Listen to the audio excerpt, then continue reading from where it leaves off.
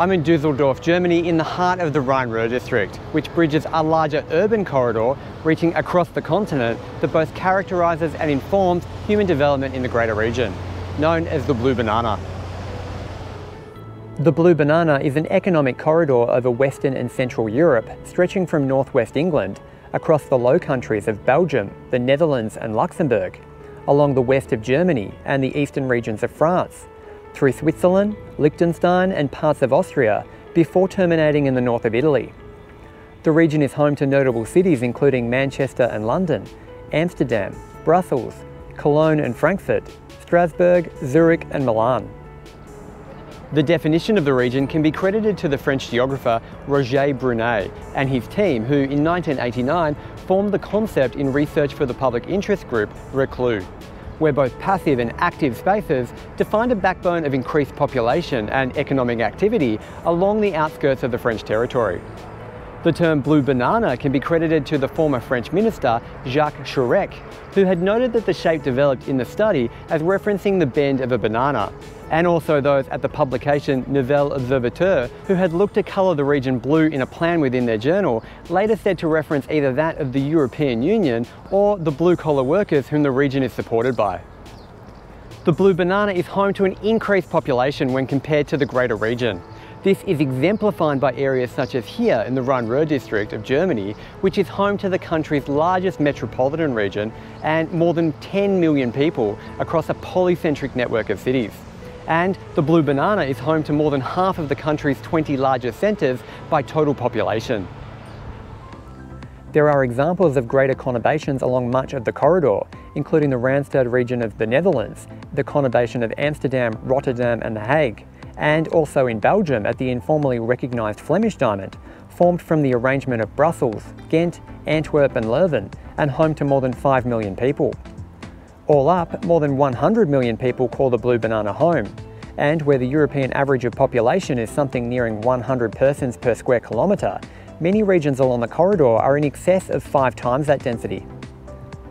The Blue Banana too is home to some of the largest economic centres across Europe, which include those within the cities of London, Frankfurt and Zurich, which all regularly rate as some of the largest commercial districts in the world by total value. However, the success of the corridor is not limited to its large cities, with gross domestic product by region showing those along the Blue Banana as much higher than the European average. Once again, the Rhineland area of Germany leads the way nationally, with the state of North Rhine-Westphalia providing the largest share of the country's total GDP, at approximately 20%. With an increased population and trade, the Blue Banana is supported also by an increased density of road and rail connections, often to a higher standard of construction and permissible speed.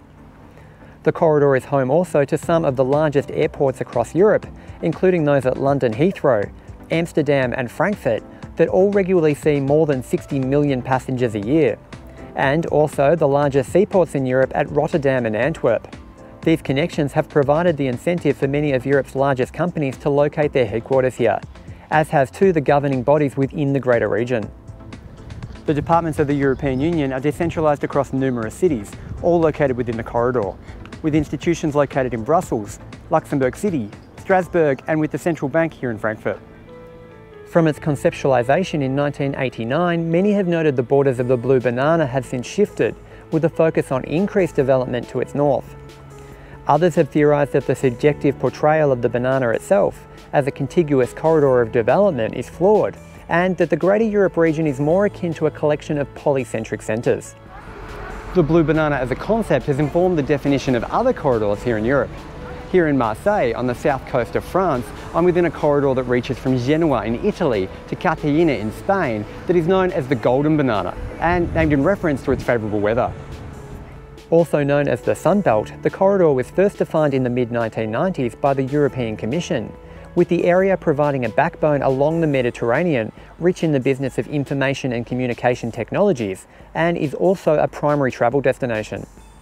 Planning theory has coined also the Green Banana, stretching across the east of the continent, from Croatia to Poland, and home to approximately 50 million people. With world population increasing and nearly 3 in every 4 people expected to live within cities by 2050, The conglomerations along these corridors and the study of the social, economic and ecological savings they can provide us will allow for the strategic planning required in managing a growing population and the logistics involved in supporting it.